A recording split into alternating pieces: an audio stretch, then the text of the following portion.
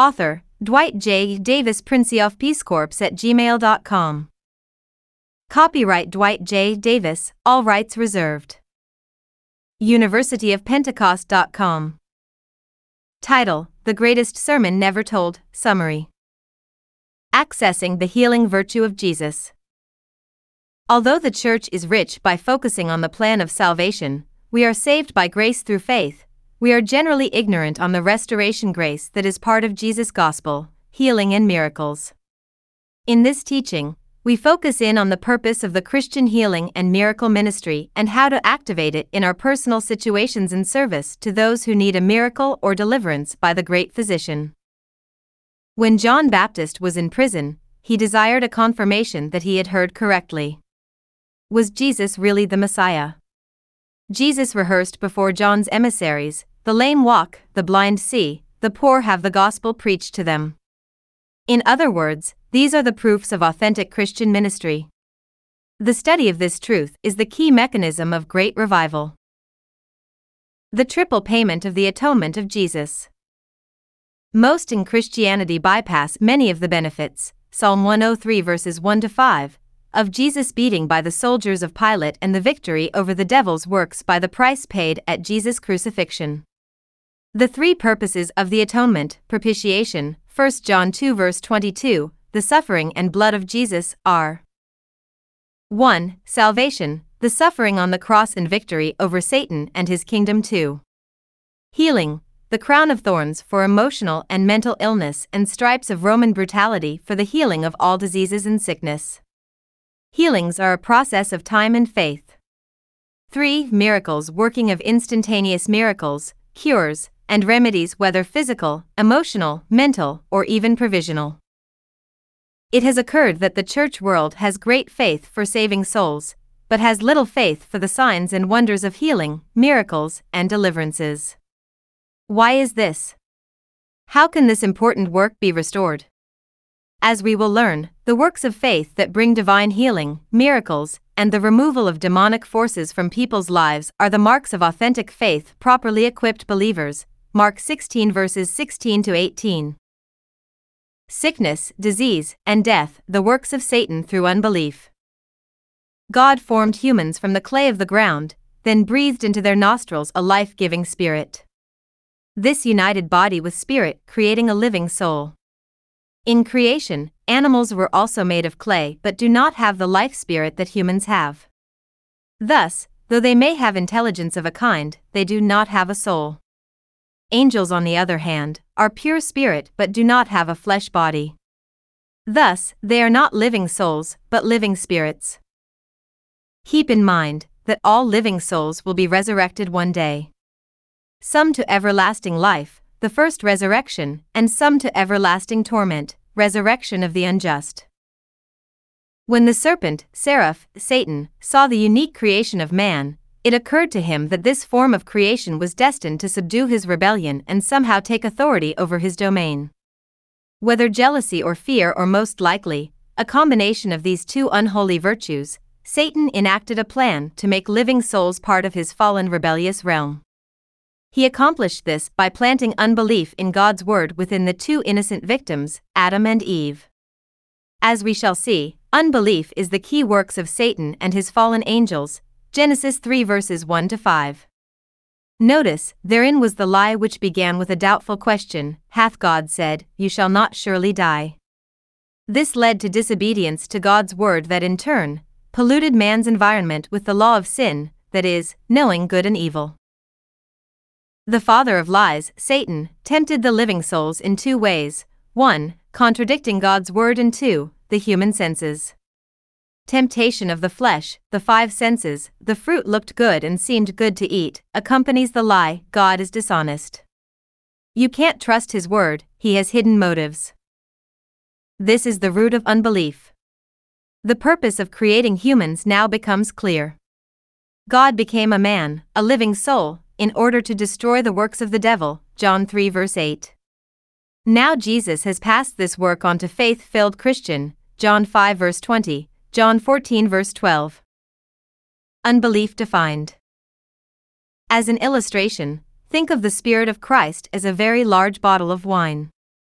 In order for the wine to pour out of the bottle, the neck of the bottle will have a smaller opening, a place for a stopper or cork.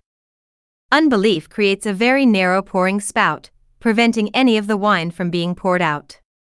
Only faith can widen the spout, enabling abundant quantities of spiritual wine to be poured out in order to destroy the works of the devil, sickness, disease, death. Page 3.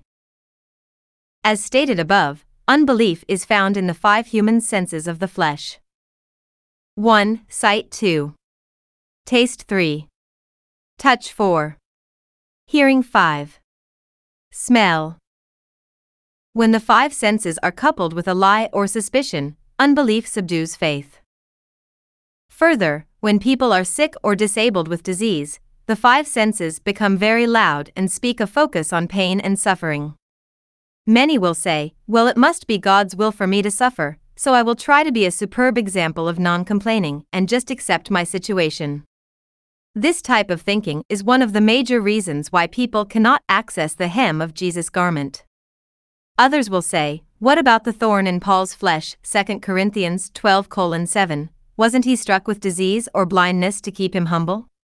When you study the scriptural definition of thorn in the flesh, you will find that it means opposition, an opponent, a message from Satan. It does not mean sickness or blindness. In simplest definition, unbelief is when one does not believe or trust in what the Word of God says when confronted with symptoms of the 5 senses. Unbelief says, I believe God can do it, but I am not sure He will do it for me. It is difficult for believers and unbelievers alike to have faith in the healing Word of God when their symptoms are broadcasting a louder message. The perfect will of Jesus. Christians go through a process of discovering the will of God, Romans 12 verse 2. It is always God's will to heal and restore our bodies. However, there was only one exception in the ministry of Jesus. It was in Nazareth, his hometown.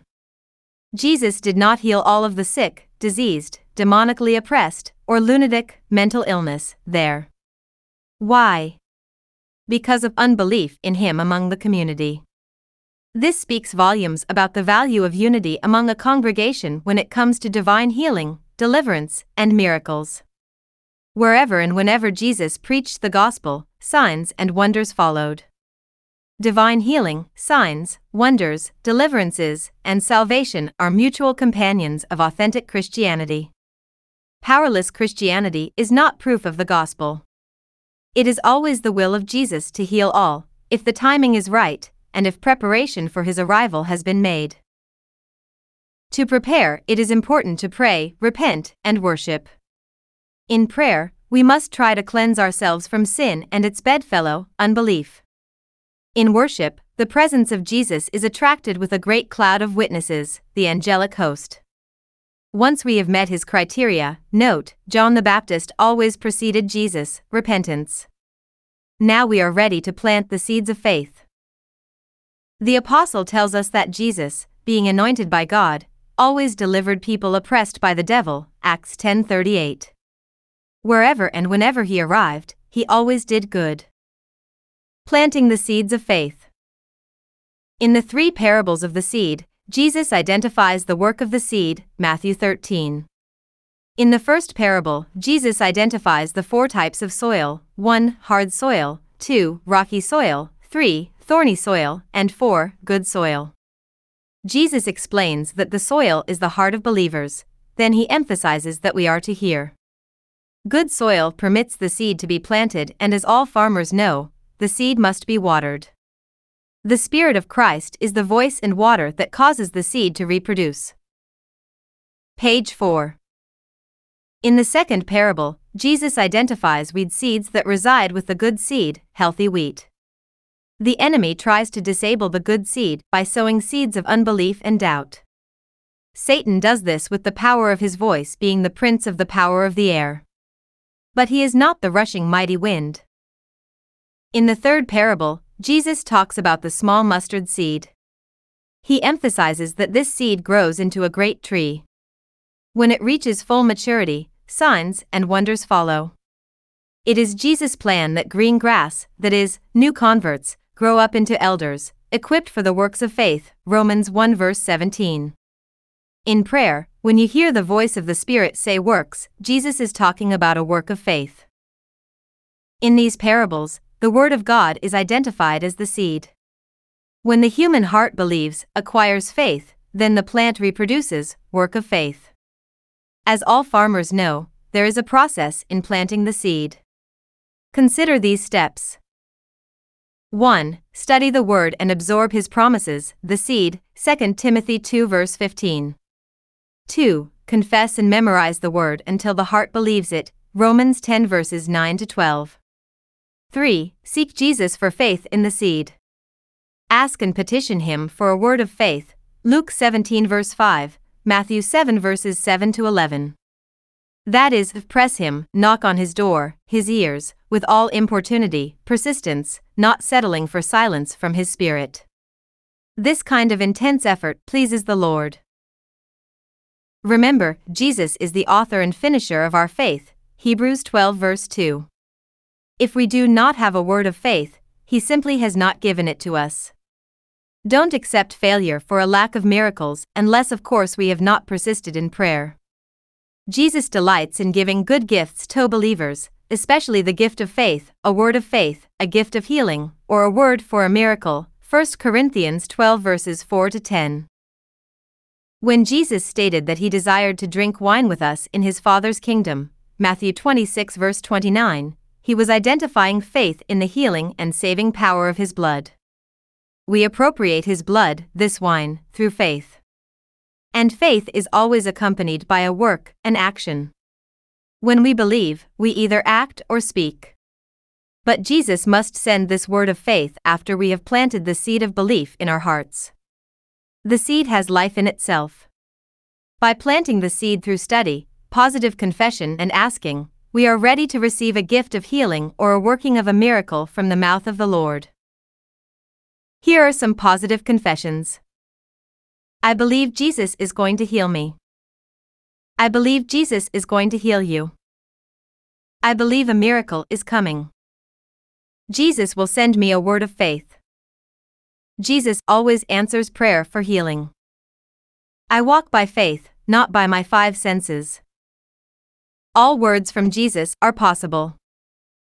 I will seek, ask, knock until the word of faith comes to me.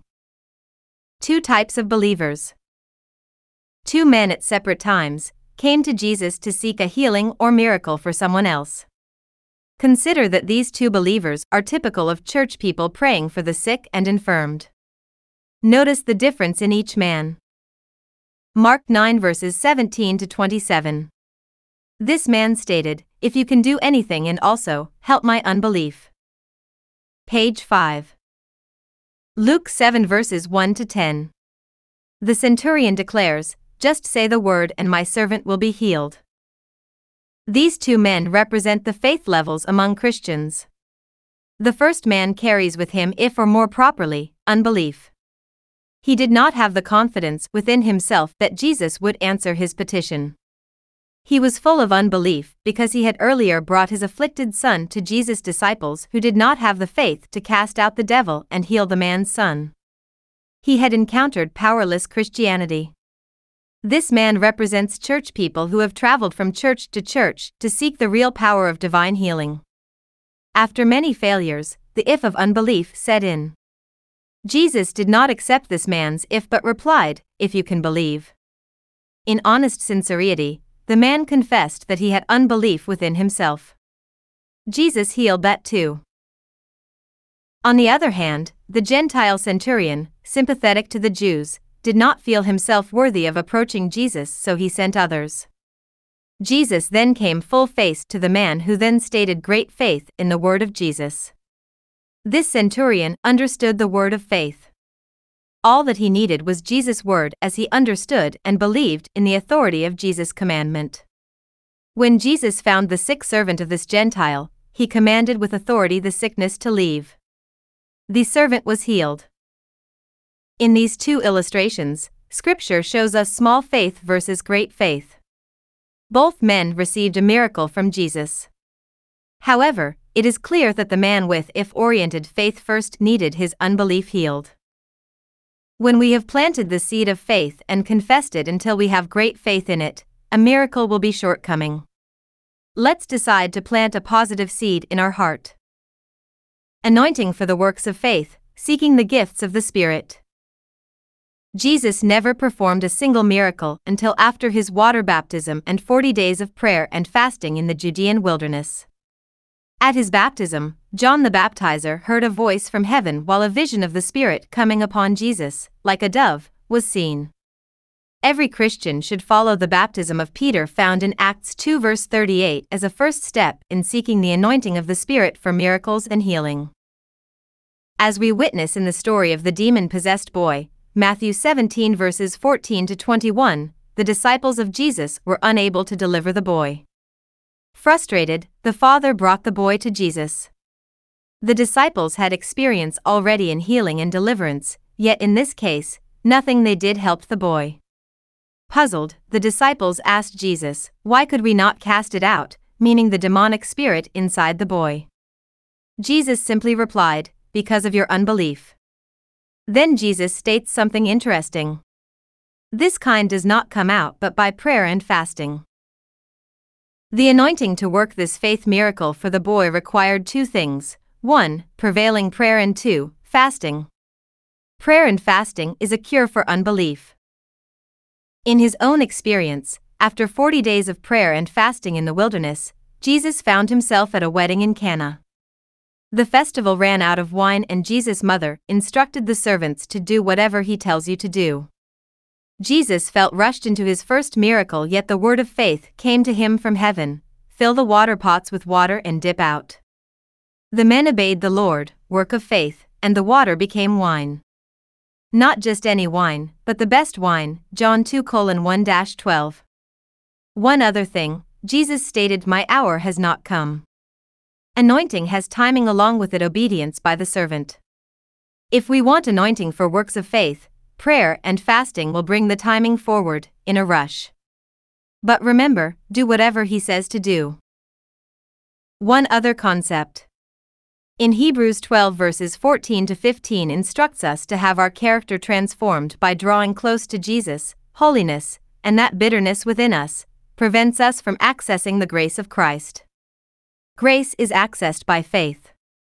Bitterness, unrepented of anger and hatred, stops many from accessing the healing grace of Jesus that lies unaccessed. Without holiness, removal of bitterness, no one will see God's miracles. How do we know if we are carrying bitterness or hatred in our heart? When we cannot think peaceably about someone who has wronged us in the past. Many Christians have defiled their faith by retaining the right to be offended, angry, or upset by. Page 6. Conflicts and criticisms of the past. These conflicts may have occurred inside the church or outside, even in family relationships. Reconciliation is one sure cure. Another cure is a great move of the Spirit of Christ. Effective fervent prayer that prevails. In the story of Cornelius, the first Gentile to enter the water and spirit kingdom of Jesus, Acts 10 verses 1-48, we see divine orchestration in response to prevailing prayer. Cornelius continually prayed until the vision came. Simultaneously, Peter received the vision of the unclean animals in the tablecloth. Notice that Jesus and his angels do not preach the gospel, but this is given exclusively to his human blood-bought disciples. What if Cornelius had stopped praying after his first petition? Would the two visions have arrived at all? Prevailing prayer is when one persists in petition to the Lord, as the story of the woman of importunity demonstrates. If a persisting woman can cause an unjust judge to act, what can persistent prevailing prayer do with a just judge? Many people are not healed or given the deliverance promised in the gospel because they give up too soon as they wait upon God. A high level of faith keeps knocking on the door for a loaf of bread, a word of faith, until God relents and sends the gift of faith, word of faith, gift of healing, or working of miracles. We should always keep knocking until we hear the words, "My grace is sufficient for thee." This phrase tells us to stop knocking. Because of his great compassion, mercy, loving kindness, it is Jesus' desire to heal us. We are the temple of the Holy Spirit, and it's God's desire to do maintenance on His building. Elijah didn't quit praying until he saw the small dark cloud forming over the horizon, the harbinger of rain. He prevailed. The letter of James tells us that effective prayer prevails and is fervent. A fervent prayer is one that persists, often in travail, until God responds. This kind of prayer avails much, James 5 verses 10 to 18. Job also persevered in prayer, especially for his condemning friends, intercession, until he was restored and made even more fruitful. In this great passage in James 5, several apostolic instructions are given to us. 1. Persevere in prayer. 2. Pray until something happens. P.U.S.H. 3. Call for elders, experienced in works of faith, let them anoint you with oil to be healed. 4. Confess our faults, weakness in faith, unbelief, to one another. 5. Wait for the word of faith, then pray it. The prayer of faith saves the sick. 6. When the word of faith comes, command it to happen in the name of Jesus. Whatever we do in word or deed should be done in the name of Jesus. Colossians 3 verse 17. 7. Give thanks to Jesus and accredit Him with all the glory. Don't get puffed up if Jesus uses us as a conduit for a miracle. The miracle pattern at the temple, Acts 3:1-4:31. Immediately after Peter's powerful Pentecost (GK 50) sermon, possibly a few days following the holiday, Shavuot, Feast of Weeks, in Jerusalem, a miracle pattern was established for authentic Christianity. A paralyzed man, 40 years old, unable to walk from birth, was encountered begging at the beautiful gate leading into the temple. This man, expecting money from Peter and John, was unexpectedly about to receive a miracle that would remove his need to beg. Consider that Jesus had passed by this man several times before, as it was the paralyzed man's tradition to beg for money at all Jewish religious festivals. The crowds were huge at those times, and people in general felt more compassionate toward the unfortunate during those times of religious piety. This situation is a noteworthy pattern for all Christians for several reasons. It is important to read the passage of this miracle in order to be prepared to understand its principles. Page 7. 1. The paralyzed man was well known in Jerusalem, as were his parents who were alive at the time of his miracle. 2. Jesus himself most likely knew of the man and may have previously given him money while passing him by on his way up to the temple. 3. Peter and John were broke. If they had possessed money, possibly no miracle would have occurred. 4. 2 disciples of Jesus were going up to the temple to pray. Jesus always taught his disciples to minister 2 by 2. The principle? 1 can put 1,000 to flight, 2 10,000. Also, where 2 or more are gathered in my name, there am I. 5. It is obvious that a word of faith came to Peter at the moment the paralyzed man begged for money. Peter was given the keys to the kingdom by Jesus, Matthew 16 verses 16 to 18, and showed all of Christianity how to access the grace of salvation, Acts 2 verse 38. He now will introduce us on how to access the grace of healings, signs, and wonders from Jesus' thorns and stripes. 6. Peter identified the name of Jesus as the one name of the Father, Son, Holy Spirit, as the way to have 1. Sins removed in water baptism. Now he will reveal the use of the name of Jesus in miraculous power as a companion of the word of faith that encouraged him to speak out and command the paralyzed man to walk. 7. This notable miracle was in fact a public sign. The testimony was visible and spread quickly as the formerly paralyzed beggar walked onto the temple platform, Solomon's porch, showing himself healed. With appreciation, he rehearsed his miracle to all who would listen, declaring that the followers of Jesus, using the name of Jesus, resurrected him from begging. He was now employable. This public miracle caused 5,000 Jews to become believers in Christ. This event gives us a pattern of great revival.